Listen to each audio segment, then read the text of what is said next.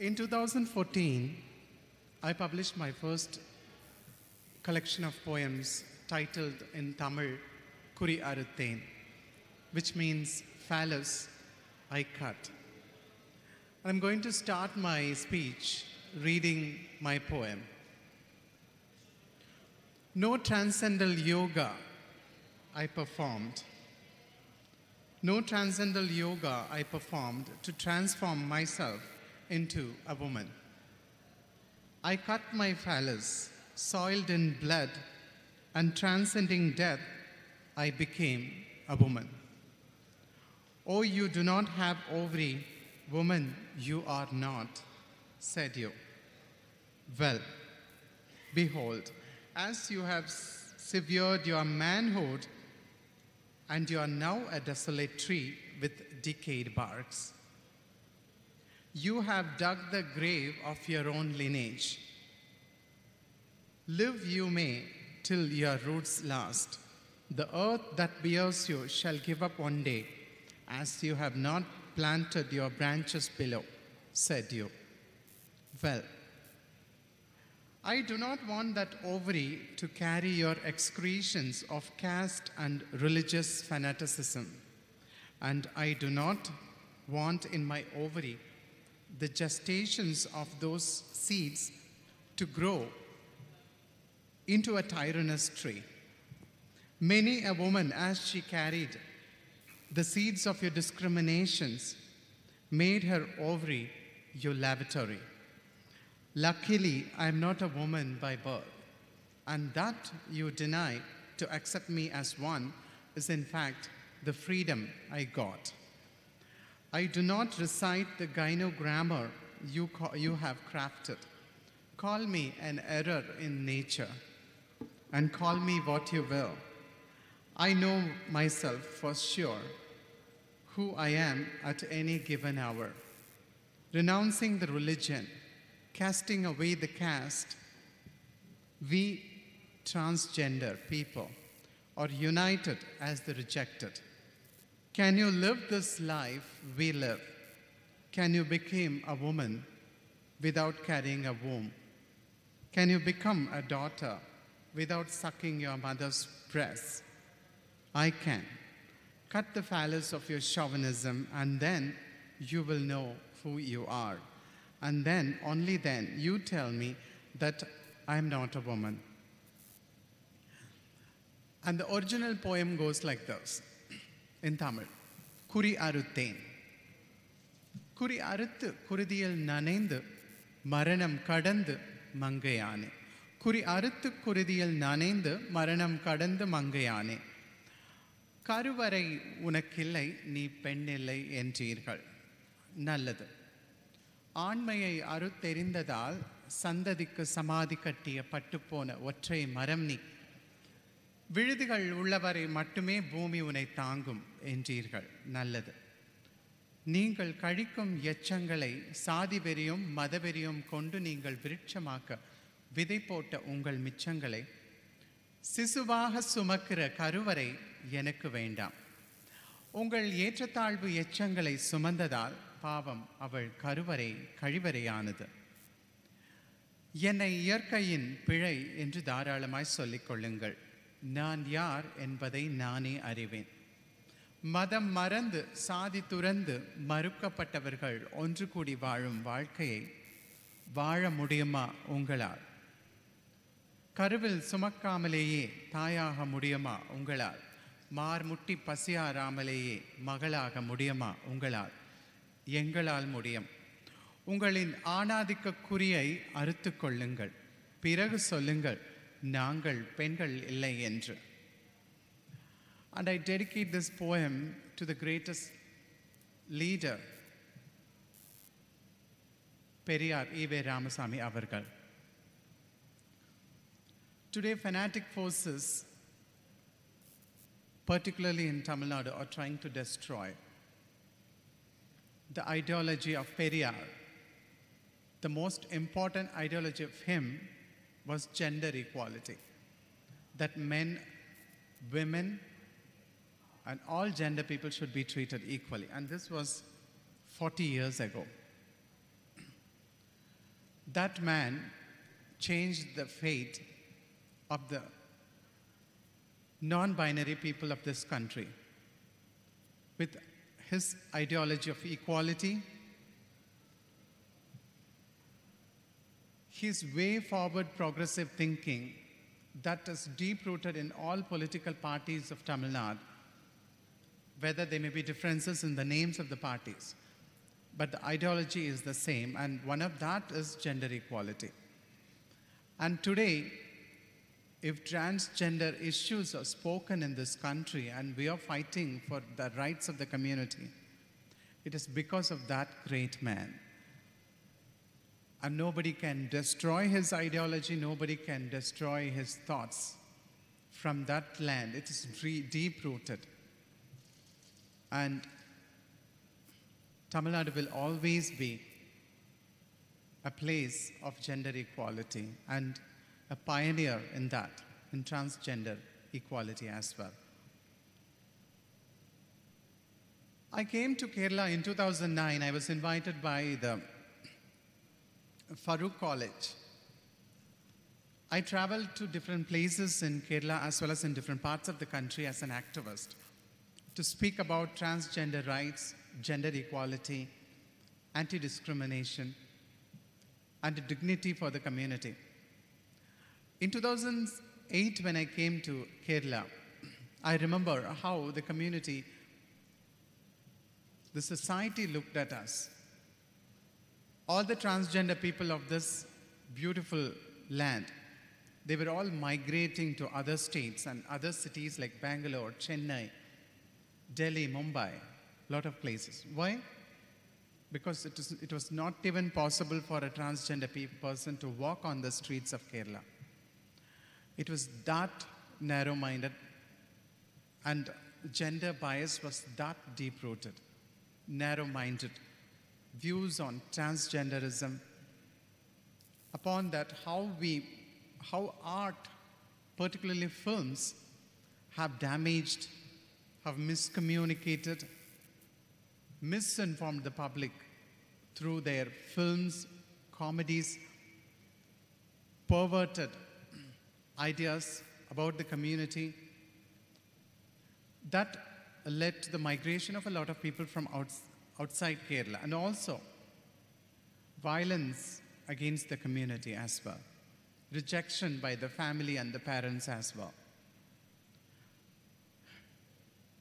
And I see that today, many trans people in the 10 years of the past are an important period in the fight for equality for the transgender community.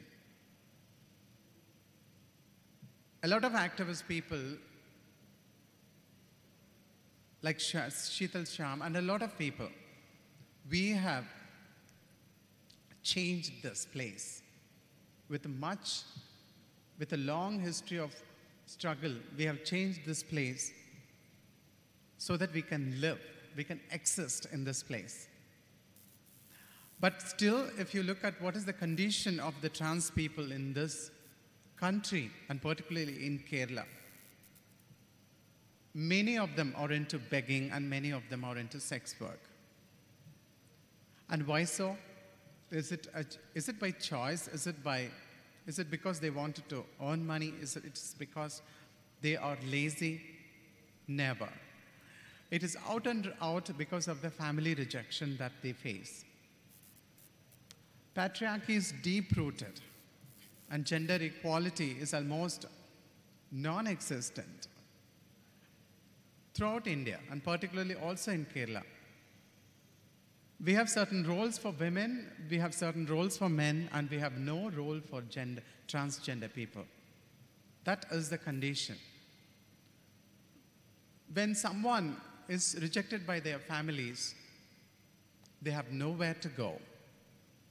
And still, if you're someone who is out of the ordinary or perceived to be abnormal or gender non-binary, gender non-conformative, then you are the target of social bullying, discrimination, rape, violence, hatred, and murder.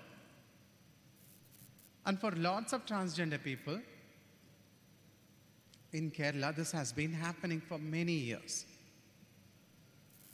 And even now, it continues in the name of violence. Everybody has an equal place to live in the society with dignity, to express themselves, to express themselves, their gender, their space in the society. Everybody has an equal space, even the transgender people, of course, we have. And I'm sure that recently you might all have seen a video where a transgender person was completely, how badly and shockingly treated by the mob, by the public. How her dress was pulled and how she was made nude and beaten up. That was one video. And on the other, how the police has been treating the transgender community with brutal violence. Yes, the transgender community today in Kerala are doing sex work. But why? Why aren't they doctors? Why aren't they writers? Why aren't they professors? Why aren't they studying in college? Why aren't they studying in schools? Why aren't they here in large numbers? And why are they begging and doing sex work? It's out and out because of the social exploitation that the community faces. Well, they are doing sex work, and if you look at who is their client, it is the public. It is the men out there who really wanted to have sex with them, who are paying large amount of money to exploit them, to sleep with them, to have sex with them. And then this same society threatens them, beats them, is violent against them, and blames them as sex workers and lazy people. When the family rejection stops, our lives will change. We need to be accepted by our mothers and fathers. We need to be embraced and hugged by our siblings. We need to study in school like any normal child would do, like any other student would do. We need to be protected from discrimination, from bullying, from teasing, from violence, from sexual assault. We need to go to college. We need to have a degree. We need to be employed. Only then we will have a space, a dignified space in this society. But you don't give that opportunity. The society, the family does not give that opportunity to a gender non-binary person. An effeminate boy in our society is sexually abused. In schools, is bullied because we don't teach gender equality at schools. We don't teach that women should be respected. We don't teach at schools. We don't teach about transgender people at schools, in colleges, in universities. Nowhere.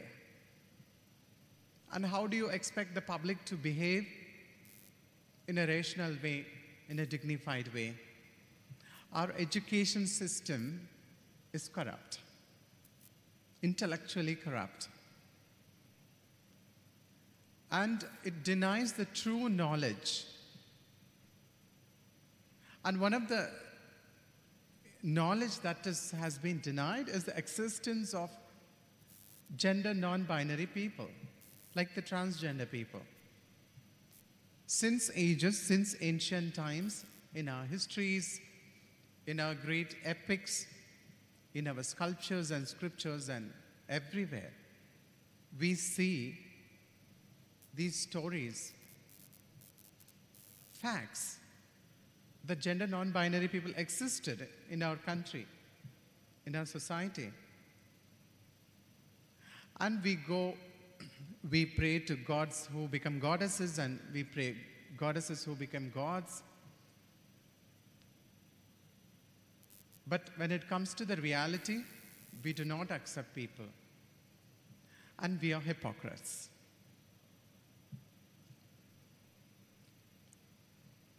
The idea of equality cannot be only between men and women. It has to be the equality has to be between all sexes. Trans men, trans women, men, cis women. Everybody has a space on this earth. Nature has created everybody equally. Only the human species is so narrow-minded with its own corrupt ideology. In every species, whether it's plants or animals or birds, we have gender diversity. We have umpteenth examples of gender diversity. Even in a small earthworm, an earthworm is a hermaphrodite, and it has both the male and the female organs. It can reproduce itself. And what does it have to do on earth? It makes the lands fertile. Such a little creature created by nature, by evolution, it has its own purpose. And transgender people also have their own purpose to live in this oppressed, discriminated, thrown away from the families, up on the streets begging and doing sex work. Their priority becomes their livelihood, not literature, not creativity, not art. So when you take up the literature of Kerala, or even in Tamil Nadu, or even in India, if you take up the literature, majority of the literature works, poems, or everything has been coming from the general public, the cis community, we call it. Other people have talked a lot, write a lot about the transgender community. But what about the community itself speaking?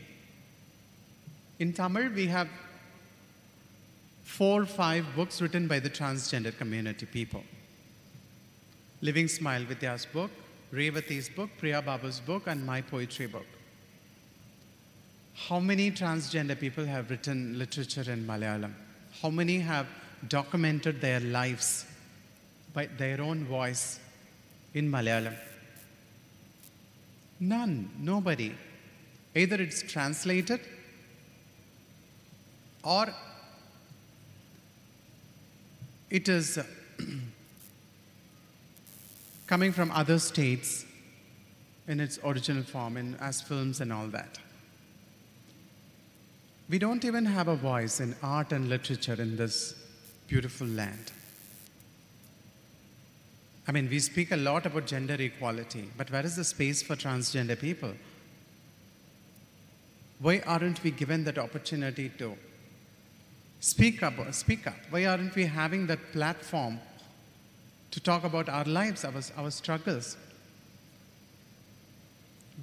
A lot of newspapers, a lot of magazines and television shows are about transgenders. I appreciate it. I'm very happy about it because it has helped the transgender movement to move forward and to be progressive. Media has definitely helped. But it is time that we, as a gender minority, as an underprivileged community, as a voiceless community, we have our own voice. And literature changes this world.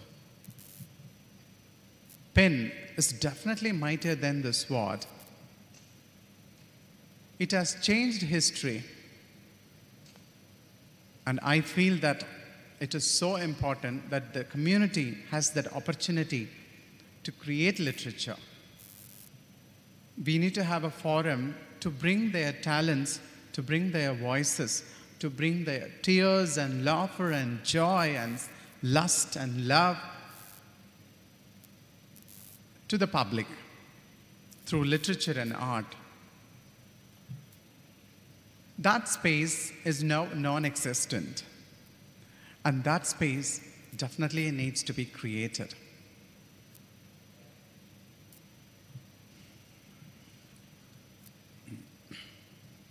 When we talk about films, films have definitely damaged the transgender community's people's lives for more than 40 years. It has a long history of destruction, deconstruction, destruction. Without knowing the history of the transgender people, their lifestyle, their struggles, their issues, their problems, their tears, their human side, a lot of filmmakers who are also considered genius and creatively superior, they also made the mistake of portraying transgender people in a wrong way. Misinformed, for money. You laugh at someone, you portray them as pervert, you portray them as clowns, you make people laugh, you plant a poisonous seed in the society about them, not allowing them to think, not portraying them as humans who have hunger and thirst and love, the need for love and lust, people who have compassion and care for others. Nothing at all. You portray only one side of them and the wrong side. Whether if we take out in Hindi films or Malayalam films or Tamil films, that is the case. I can point out 100 films, one by one, in Hindi and Tamil, and each and every film star in this country has in some way, in some film, ridiculed the transgender community. And that has to stop. You cannot do this over and over again. Gender cannot be binary. It is diverse. It's beautiful, and we need to accept it. And as a larger society, we need to understand that transgender people exist everywhere in this world, have always existed, and will exist. Whether it was 2000 BC or AD, they have existed. Whether it's Africa or Ireland or Thailand or Mississippi or Sri Lanka or Australia, everywhere the community exists. And that is the beauty about it. And we have all rights, like anyone else, to live, to exist, to survive, and to change this world like anybody else, a better world. Thank you for this opportunity. Thank you.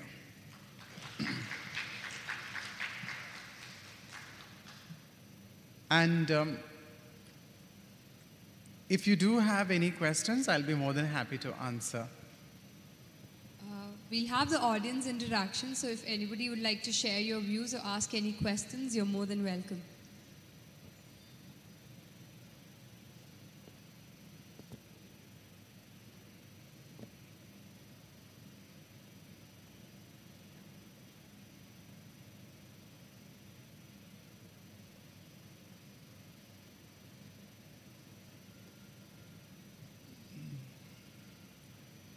Whether you will be offended, how were you able to change yourself? Change my life or change Yeah, change your life. I was able to, first of all, I'm here today because of my parents. They accepted me. My family accepted me. And that is the reason I completed my education. I completed double master's degree. I've spoken at Harvard University and acted and filmed as an artist. That's possible only because my parents, family accepted me. And that is not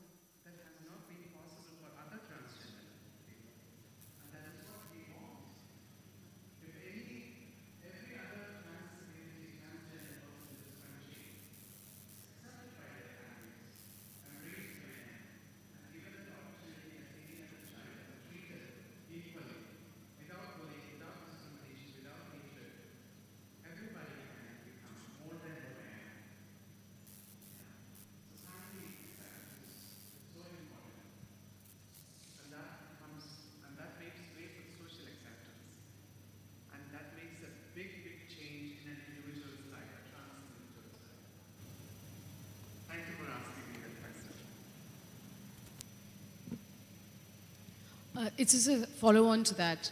I think when you're different and you're also special, it creates difficulties for people to step beyond that safe space to accept the difference that makes you unique. Whether you're transgender, whether you're autistic, parents have a very hard time accepting a child that is different. I'm sure the social network around your parents was challenging for them. Yes. So how do you actually circumvent that problem? Because I think in society, parents find it very difficult to be brave.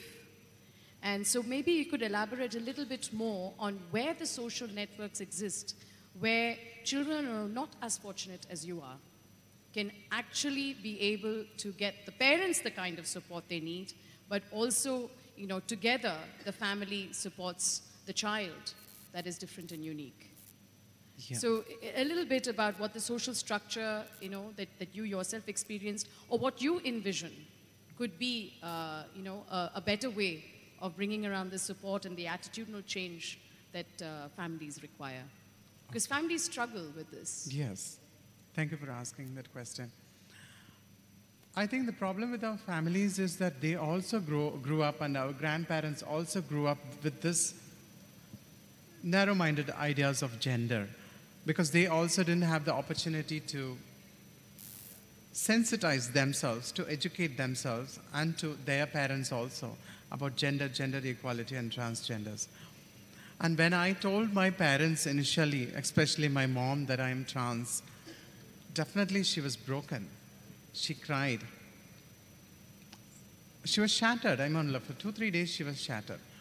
It was actually not a surprise to her, because as a child she has always seen me effeminate, and I've put my sister's dresses and I have danced at home, but then she has seen that as kind of a playfulness from my side. But she has never seen it seriously coming from me. That is when the shock is. And that is when parents began to think, to panic. They panic, firstly, they panic about what will happen to the child's life if he becomes a she. That becomes the first problem, because then they think about what will my relatives think? What will my neighbors think? What will the society think? And how is this child going to live, going to exist when he becomes a she and she starts to live? What kind of a lifestyle will this child have? How do, as a parent, I face the neighbors, my relatives? When I go to a wedding, how do I face a lot of people who will ask about my son? A lot of questions are there with the mother. And for parents, it takes an enormous courage to answer all that, or not to answer all that. It takes an enormous courage for them. I think my mother as a woman had that courage, I think. She did. She is a very simple person. I think the best thing about her is that she reads a lot. And she believes in gender equality. That is the reason, even though I was a male child by birth, she educated all the two siblings of mine, all the 3 children of her. I have an elder sister, younger sister, and myself. She educated all of us equally and treated all of us equally too. And that comes from self-knowledge, firstly. And my mother, I've seen that she has faced enormous struggles, particularly with my father. As a man, he was very macho, and he could never understand what I was going through. He passed away 15 years ago. Before I completely started transitioning, he passed away. I'm not sure if he was alive, he would have actually allowed me to transition and live in the house. I have a doubt about that, because he's such a male dominant guy he is. But for my mother, I would say that she was different, and she has been the strength and a role model for people like me, the trans community. And my only advice is that first to talk about how do we break those hard rocks that blocks trans parents from accepting their children. Love. If you truly love your child, you would never ever throw that child out on the streets. Is pride so important than love? Is dignity of the family so important than compassion and care? Never. And if a parent understands that, they will truly accept. And for a lot of transgender people also, even though they are rejected by their families, they take an enormous effort to prove to the parents that they are worth it. We are pushed or obliged to do it. That I'm not a sex worker, I'm not a beggar. When I've seen our girls, my friends, struggling to do that. They call their parents and say, I'm fine. No, I'm not doing sex work. No, I'm not going for begging. I'm trying to work in an office. I live with my friends. I'm working in an office. But the parents will never send them money or any kind of support. It is just that they don't want their child to be beggar and sex worker, but they will also not take their children back to the house. Such kind of hypocrisy lives. And I know one of my friend's mother and her family. She is a sex worker in Chennai. She earns almost 30,000 rupees per month. 20,000 she sends to her parents' village in Andhra. Every month she sends. And after doing her silicone surgery and enhancing their beauty, she started getting more money. That is almost 50,000 rupees per month in sex work. And then she started to help her brothers and cousins in their education. She started saving money and began to send to her parents to build a house for themselves. But she will not be invited to that house. Even if she is invited, she has to come after dark and leave the house before dawn. That was the case. So such hypocritical parents also accept. I think on the one way, parents fear society, social pressures, social shaming. That is the reason majority of our parents actually reject the trans children, gender non-binary children. The way to break this and make the parents and our families accept is through sensitization. And particularly, I believe that it is so difficult to sensitize our elders. So I believe that we should sensitize our young people, the young children of today, the teenagers of today, to respect women, to respect transgender people, to understand them and respect them equally, and give them their own space to exist and to survive and to live. That is the possibility. But otherwise, I don't see myself in how do we make all the transgender people on the streets go home to their parents. I don't see that as possible.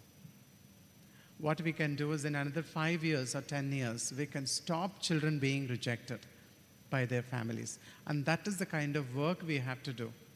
Teach, make our art, literature, films, speak about gender equality. And it's okay to be transgender. It's okay to be at home. It's okay to be accepted by our parents. It's okay to study in school and in college and get a degree. It's okay to work in a corporate company. It's okay to survive. It's okay to love and get married. That is what will eventually change our young children's life, transgender or non-gender binary kids' lives, from blocking them from being sex workers and beggars and giving them the life that they deserve. Thanks for asking that. Good afternoon. Good afternoon. My question is, apart from the family, a social intervention is needed. Like, as you said, young children or young people need to respond positively towards the transgenders. Yes. But from the experience I had myself and from what my friends share with me, especially when traveling towards north by train, the transgenders have become a fear factor. Yes. Also, when traveling through the streets of Mumbai, I have had personal experience of like this transgender being a fear factor to me, preventing me from traveling on the same place again.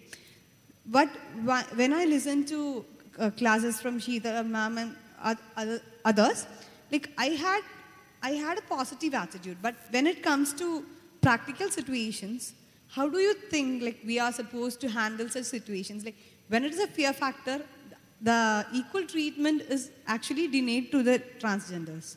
And even if you want, you are prevented from acting so. So that's what I would like to. Thank you. Well, I know that fact that there are transgender people who, in the trains, they come, they clap, they push you, they touch your body and then ask for money, and if you don't, they threaten you. Yes, they do. But don't men show knives at you and then they take your money, they take your jewels? Don't they break your doors and then they loot up all jewels? Didn't greatest, richest men of this country loot away the country's wealth from the banks? And who is making this country corrupt? Are they transgender people? No, it's this public. It's the public money that is being looted. And about this fanaticism and about rape and about violence in this country, about religious and caste problems in this country, about environmental disaster and climate change in this country, about destroying our nature wealth, destroying our animals and birds and trees. Who is doing it? It's our society. It is men and women who are doing it. Transgender people do small crime, thefts, or returns for their survival. It isn't a big issue at all. Today, we fear the public. The transgender people have umpteen reasons to fear the public. Driven away by the family, driven away, discriminated by the society, beaten up, hated, beaten up, raped, subjects of violence, become nude, made nude and beaten up. How many examples do we have? And because it's a minority community, a very small community, no vote bank at all, so nobody cares really.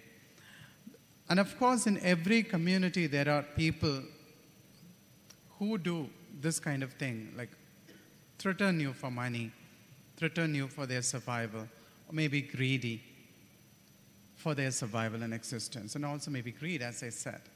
But don't they exist in every community, don't you think? In transgenders too, they exist. I'm not saying all transgender people are good and pavam and innocent and all that. Yes, there are people in the transgender community also who behave in a certain way that is not appropriate for social behavior. But then when society themselves don't acknowledge them, respect them, give them the space, where is the social responsibility coming from? Where is the dignity of the society? There's only rebuttal. So, majority of the transgender people, some of them not behaving in a socially appropriate manner. Either they dress, makeup, wig, or whatever, and the way they behave in public could also be a little bit antisocial. I think that is because of the fear. Why do people fear transgenders? And that gives us an opportunity to grab your money. Why are you fearing? Why don't you educate yourself? Why aren't you friendly with us? As a woman, can you go and touch another male and then threaten him? Will he give you money? He will not. He will slap you. But why is he not slapping us? Because he fears. He's not informed. He's not knowledgeable. He hasn't educated himself, or his education on us has been denied. He never had that opportunity. That has to be created. When that is created, transgender people will not fear. There will not be a need to go to a train and beg. Today, transgender people are, as you said, begging in train and threatening people. Some of them are getting money and filling up their lives with that, their basic needs and all that. It is because as long as the public fears, it will happen. Yeah, that's what I would say. Yes. Good evening. Yeah, good evening. Do you think that we should just give them that 10 rupees? Because as a student, as a candidate, I have traveled to Allahabad and Patna a couple of times, and I have experienced this myself. And I have no other way other than to think that this is really a fear factor for us. So do you necessarily think that we should give them the 10 rupees and just leave them alone? That is my first question. My second question, you said that you went to Farooq College in Calicut. I believe that there are 2 entries, especially for boys and girls. What is your opinion on that? There are 2 entrance. Oh, okay. I didn't know that. Anyway. Okay, coming about your first question, should you pay 10 rupees? Should you give 10 rupees for the transgenders in trains? Well, it really depends on you. If you're generous and if you have the money, please give. That is what I would say. And coming to this 2 entrants, I've never heard such a thing, and it is a shame, definitely. If there is a separate entrance for women and men, it's definitely a shame. We need to build a society, a unisexual society, a space where men and women don't look at each other with lustful eyes, rather respect and understanding and acceptance equally. That is what we built. By dividing them, by making them not inclusive, we create the rift, the barrier, more and more and more. And this will ultimately result in either one of the sexes becoming superior and the other being oppressed. And mostly, definitely, it is the men who become superior and the women become inferior. This is an age-old idea and ideology, and I am truly against it. I'm very against it.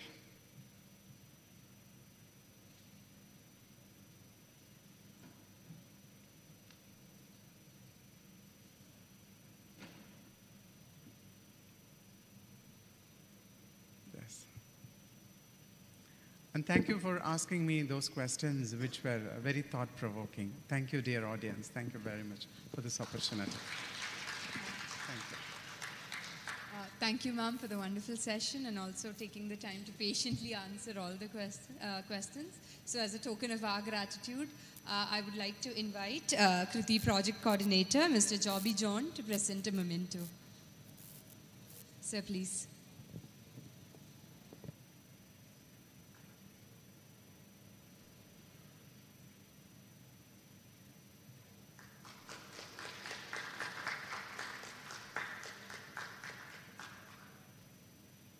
Thank you, sir. Thank you, ma'am.